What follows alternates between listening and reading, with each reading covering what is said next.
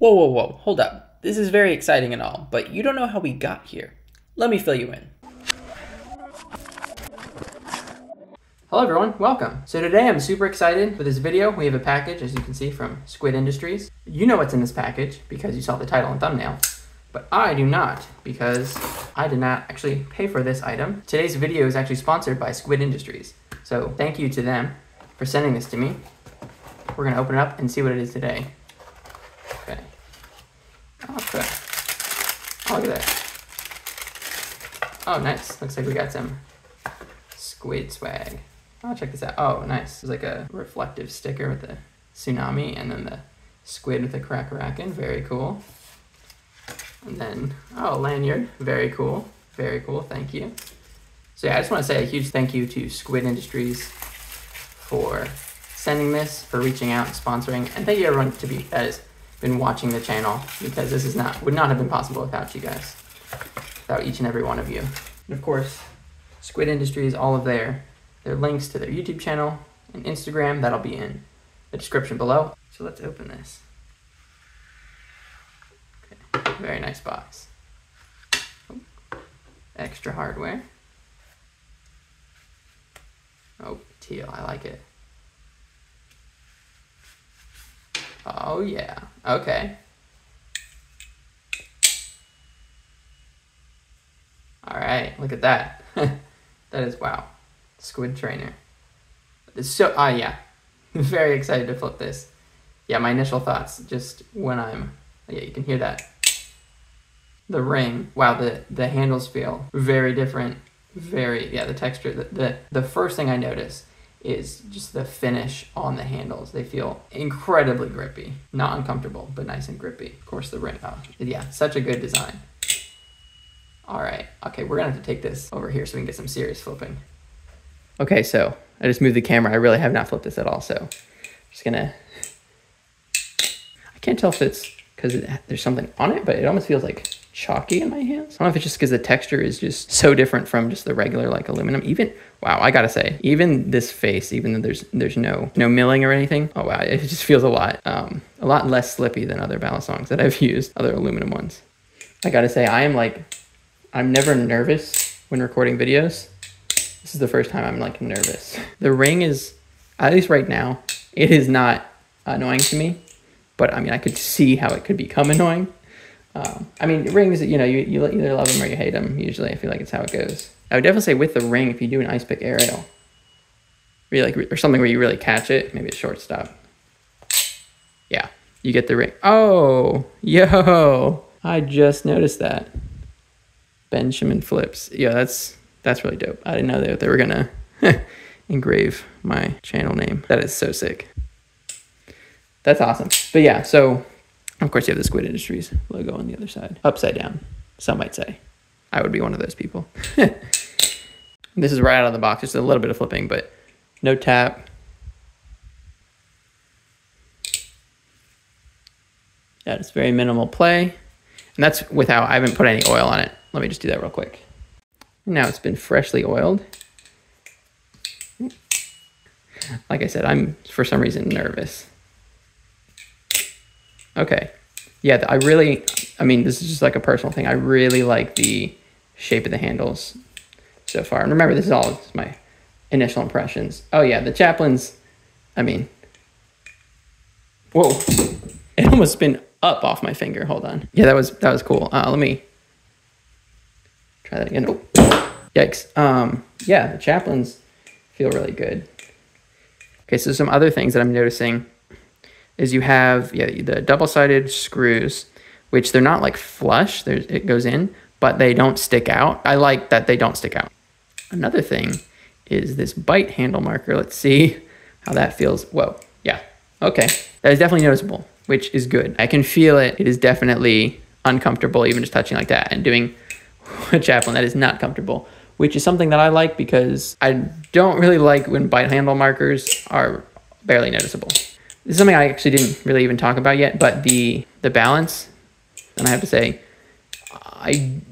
I didn't mention it yet, the balance, because it didn't really come across my mind.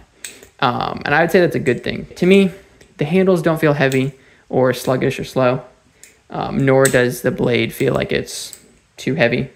And yeah, it definitely seems like the Squidtrainer carries the momentum between rollovers very well. No tricks that I've done on this have felt different or off, like in a bad way. Honestly, if I had to sum up my impressions on this, everything just feels either the same or better. And so that is good. We'll see what happens in a week. Okay, so it's now been like 3 weeks since I did that first impressions, and next section is going to be a full scripted review of all my thoughts. It took a long time to figure everything out that I was thinking about this Balisong and write it all down in a way that hopefully makes sense and is useful to all of you, so I hope you enjoy. It's important that I state, while this trainer was provided to me for free by Squid Industries for the purpose of the review, all of the thoughts and opinions in this video are entirely my own. So I have 9 topics that I'll be covering in this review. While one of those categories is flipping, most of these topics will include things that directly relate to the flipping experience. As for me, that is the whole purpose of owning Balisongs. I'll speak more about the price and value of the Squidtrainer at the end, but just so you can keep this in mind, for this version I have here, it is $174.99 on Squid Industries' website, though that does not include any custom laser engraving. Let's start with the first thing that sticks out to me about the Squidtrainer: grip. The Squidtrainer V4's handles have a nice milled texture on the faces, which provide for a great amount of grip on those sides. Its minimalist hole pattern and large milled line down the center also aids in grip, especially during fans, rollovers, and anytime you do this type of movement where you pivot the bally between 2 fingers, like the ice pick spin or the step ladder. The jimping surprised me as it's a pretty low profile. It's just barely noticeable from the front, but it does provide a great amount of grip. It's really only as pronounced as it needs to be. It also extends higher up on the handles than any of my other Balisongs, and it's equal on both sides, which is really nice. The jimping is a new addition to the version 4, and I'm very glad that it was added. The jimping gives extra grip without inhibiting the spin during choker fans, and provides for a lot of control during ladders. Part of why the jimping is so effective is because of the finish of the handles, which are bead blasted. Now, bead blasting is a surface finishing technique for metal, which can enhance the grip of the final product. Not all bead blast finishes are the same, however, as other Balisongs I have used, such as the Volt, which also has a bead blast finish, feels much more slippery. They're both bead blasted aluminum, but they feel completely different. The Squidtrainer's bead blast finish is good for grip. Even the sides of the handles that have no milled out texturing aren't as slippery as you might think. With all of my testing, I haven't had any issues with grip in this part of the handle, except one. When I was recording some B-roll of the trick The Kiss Goodbye, I had a few times that the Balisong slipped a bit and tripped me up. It's right when I was holding the bally between my 2 fingers like this, it slid all the way down, as you can see.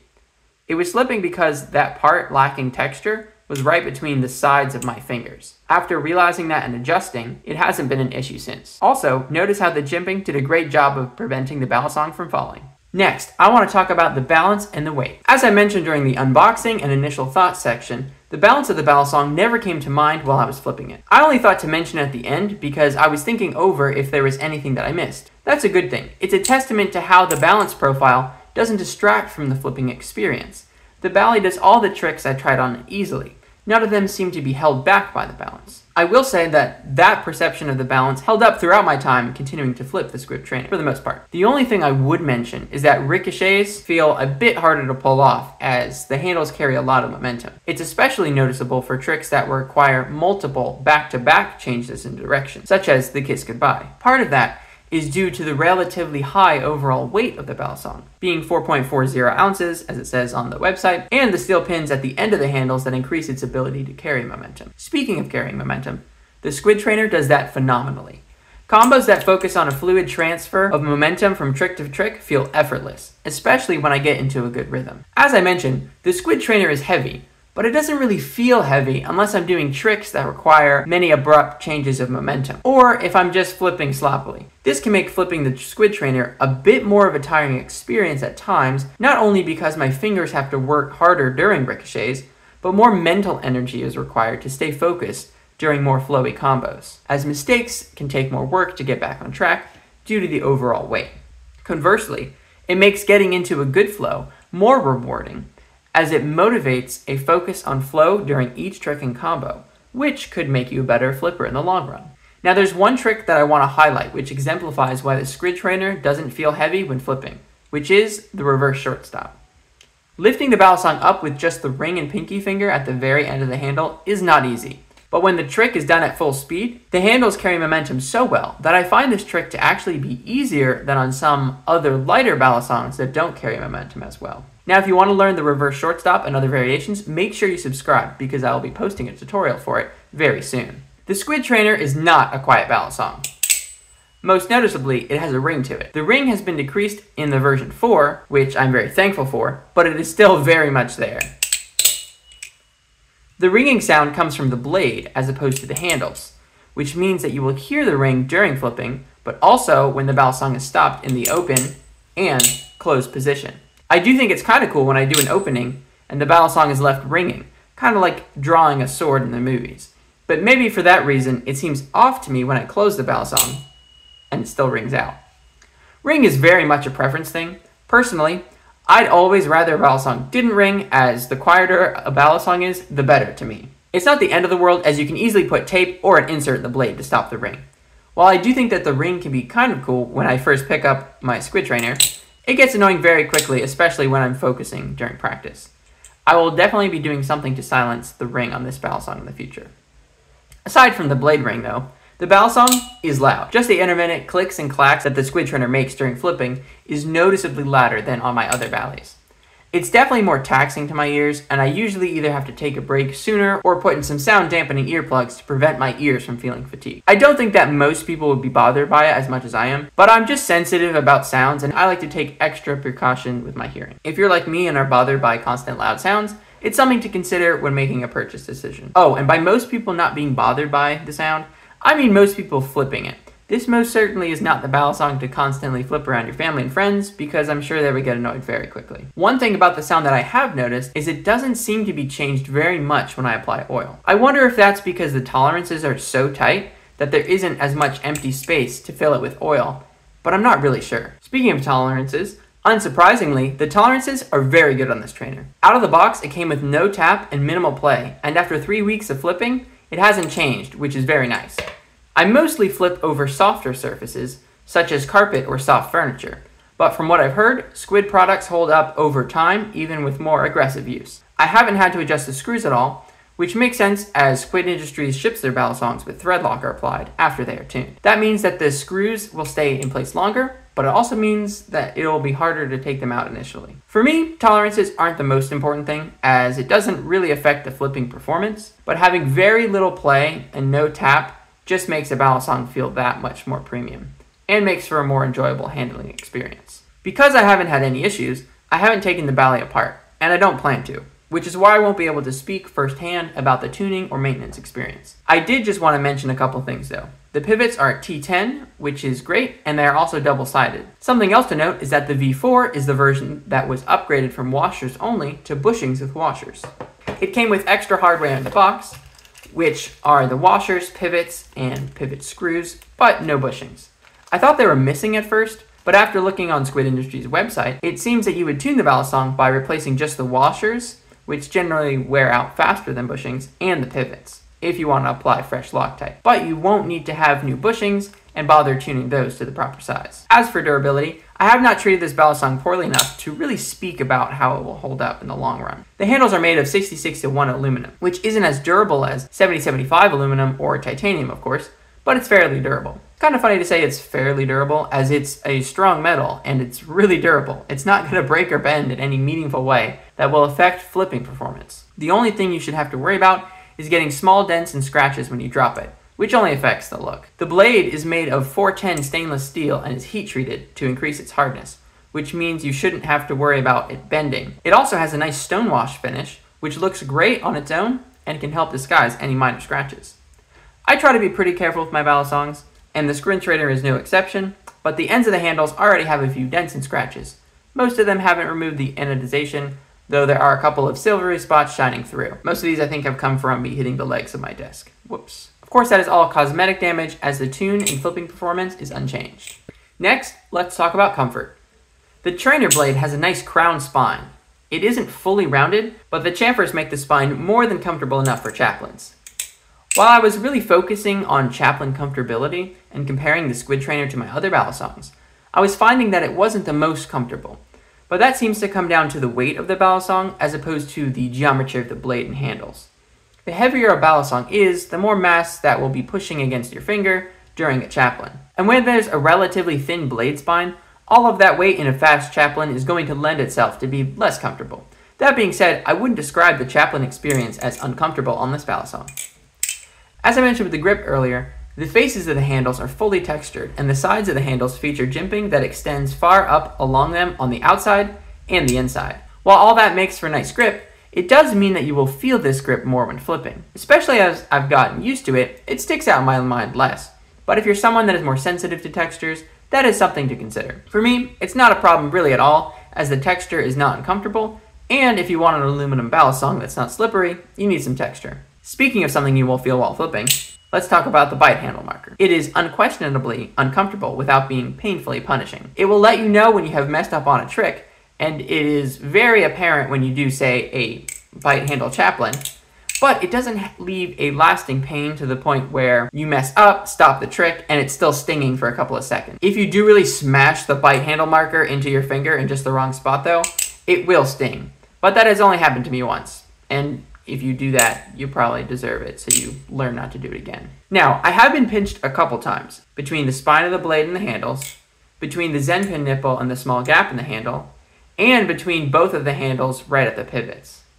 That last one is due to the small handle gap. A very rare pinch is a worthy price to pay for having such a nice small handle gap. As for the other two ways I've been pinched, they were also not frequent. I wouldn't say that the Squidtrainer is really pinchy, but I just wanted to mention that it could happen a couple different ways. Okay, quick side note about getting pinched between the handles. I was doing some kind of close like this, but where I had it really close to my hand like that, but I guess I had it like my hand squished in too much, and so it actually pinched like this part on my hand. You can actually see it right there. It left a visible mark on my skin.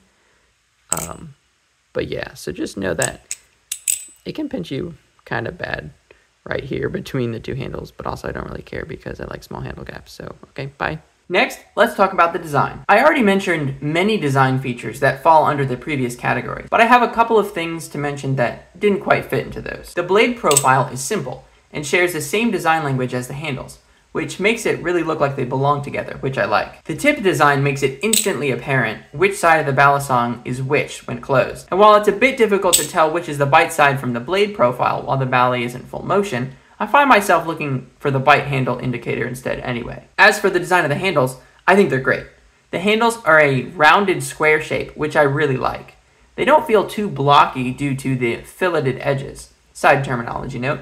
The rounded edges are not chamfered, as a chamfer is flat, but a fillet is round. Anyway, I wouldn't necessarily call the handles slim, and they're not tapered, but they're definitely not chunky. They do feel substantial due not just to the geometry, but also the weight. Personally, I really like the handle design for flipping, as the shape and size feels very natural in the hand, and at no point have I wished it to be different. The only thing is, if the handles were to be slightly tapered at the top, that would allow for room to push the pivots closer together, and I wonder if that would in turn result in slightly stickier chaplains.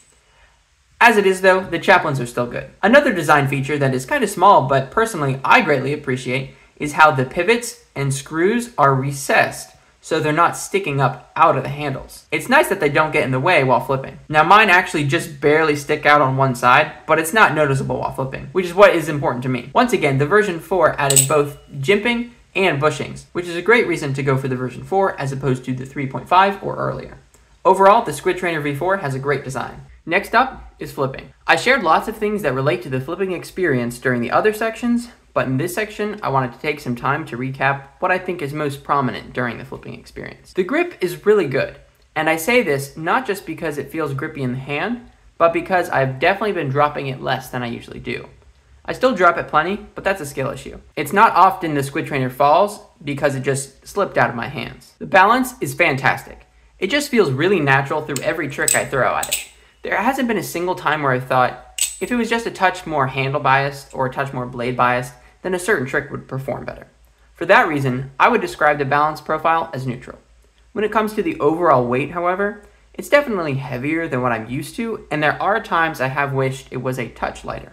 It's not all the time. The weight is actually something that I do like about the Squidtrainer because it contributes to its ability to carry momentum phenomenally, and makes it feel unique and gives it a worthy spot in my collection. The Squidtrainer really lends itself to flipping in a very flowy style that encourages the user to prioritize efficient movements and tricks that lead into each other smoothly, as opposed to combos with fast changes in momentum and constant ricochets. It's not that I can't or won't do those types of things with this Bally. I can and I do, but I find myself working a bit harder and feeling a bit slower when it happens. Just to clarify, with ricochets being more difficult, I'm only talking about ones with my fingers driving the trick.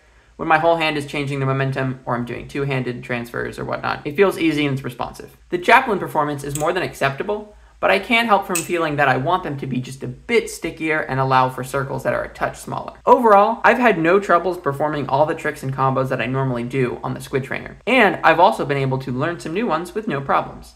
It's been very enjoyable flipping this Balisong so much over the past 3 weeks, and while I have definitely been intentional about picking it up a lot due to preparing for this review, I would have done so anyway, and I see myself continuing to do so in the future.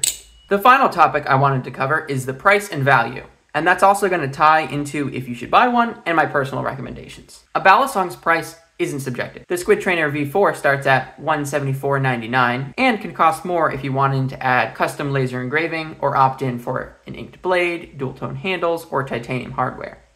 All of those options are basically just for looks, and if you don't really care about that, you could even go for a blemished one for $157, which has some cosmetic imperfections, but still flips the same. While the price isn't subjective, what that price means to you is. For some people, almost $200 is much higher than they could see themselves ever spending on a Balisong trainer. And for others, a Balisong in that price range is barely considered mid-range. The way I view dropping $200 on an item for my hobby is gonna be different than how you would view it. So I can't really speak to if the Squidtrainer would be worth the money to you. Plus, as this video is sponsored by Squid Industries, they sent this Balisong to me for free, it's harder for me to really speak on the price as I didn't actually pay the money for it. Now, that does also free me from the bias of wanting to like a product more because I paid a lot of money for it. Another thing that makes it difficult to determine if a Balisong is worth the money is when you think about all the other options that are available. Even if I say that this is totally worth the $175 price tag, are there cheaper things out there that you might prefer? Or maybe there's even more expensive options that are worth saving up for. I can't tell you how much you should spend on a Balisong, but I don't need to. You already know what you'd be willing to spend. And I can't tell you much about how the Squidtrainer fits into the larger Balisong economy, as there's so much that I haven't flipped. Having said all that, I think the Squidtrainer is priced reasonably for what you're getting. It's a great design and it's executed well. It's designed, manufactured, and made in the USA by a company that has had such a huge impact on the flipping hobby and continues to innovate in this space. And it's backed by their limited lifetime warranty. This could easily be your first and last high-quality Balisong trainer. I mean, good luck with resisting the urge to buy another Balisong, but what I'm saying is that there's nothing really lacking in the flipping experience of the Squidtrainer V4. Now, something that you have to keep in mind is that with Balisongs, similar to any other hobby that is skill-based, the Balisong is a tool. For some, it is a means to an end. They just want to use the Balisong that best fits their preferences to get really good at flipping. For others, they enjoy the experience of flipping different Balisongs, as each one is unique. Of course, you will probably find yourself somewhere between those two ends, but either way, the law of diminishing returns is real. Don't just assume that because something is more expensive that it is better. Know that you're not going to be able to suddenly do more advanced tricks when you get a high quality Balisong. Though, if you're currently working with something that's really fighting against you, it could make it easier to learn on, and it will make putting in the work a more enjoyable experience. The Squidtrainer does have some features that could make you really not like it as much as other Balisongs, but you could say that about any Balisong. And it also has features that could make it your favorite. There are other good options out there for much less and for more. And what really it comes down to is preference. Really, what I'm getting at is this. If you've tried a lot of Balisongs and you know what you like and don't like, you should pretty much already be able to tell if you'd like the Squidtrainer, based on all the things I've shared in my review. If you haven't flipped many Balisongs, hopefully the information in my review is helpful, but I totally understand what it's like to lack the hands-on experience and really know what you prefer. If that's you, what I would recommend is this, and this really goes for any Balisong that passes the test of most people saying it's flippable. Don't worry about the terms, features, and specs that you don't quite understand yet or aren't sure about. Buy what's in your price range, and get something that looks cool to you and you'd want to pick up and flip. One last caveat to that is, the more people describe a Balisong as being a standard flipping experience, the more likely you will really enjoy it overall. If a Balisong flips very uniquely or has some design features that are out of the ordinary, it's more likely that you'll think it's weird and not enjoy it as much. That being said, and I felt this way when I first flipped the Squidtrainer, and I'm even more confident now, this is a good flipping experience, and it feels like what I would imagine a straightforward Balisong would be like. Now, it's got a little bit of character. As you heard in the rest of the review, there are some small things that stand out, and they could be pros or cons, depending on your preferences. But especially if you haven't flipped as many Balisongs overall, I think you would probably just think, wow, this is a good Balisong. Ultimately, if the Squidtrainer is a Balisong that closely aligns with your preferences, whether as the Balisong you want to main and train on, or the next Balisong that adds something unique to your collection, you're going to love it. Unfortunately, I don't think you can truly know how much you'd like it until you flip it. But I hope I've been able to share enough about my hands-on experience for you to be able to make an informed decision. And if you still have any questions, please leave them in a comment and I will do my best to answer them. In case you're wondering what other Balisongs I flipped as reference, I'll leave a link to my full 2023 collection video in the description. But if you want to see the Squidtrainer in action and learn a cool combo finisher, then check out this video tutorial next.